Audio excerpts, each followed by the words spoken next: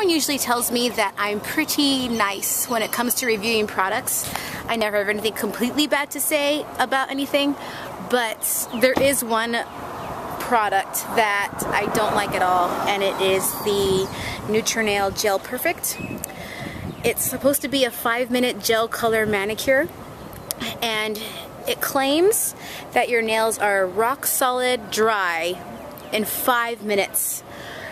And you know, you don't need to do your nails for a while because it's gel nail polish. It lasts for a long time. Yeah, right. Let me show you what it looks like after a day of using this product. So you've got a lot of fading, a lot of chipping, and a lot of nonsense going on with this color. And it sucks because it's a nice color.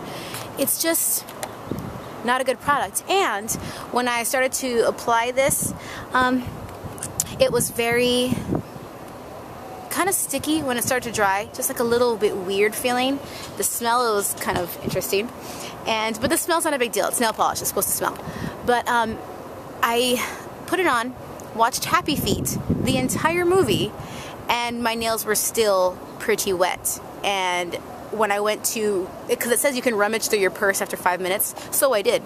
I rummaged through my purse, and that's how I created this gigantic gash in my nail polish color. So, fail.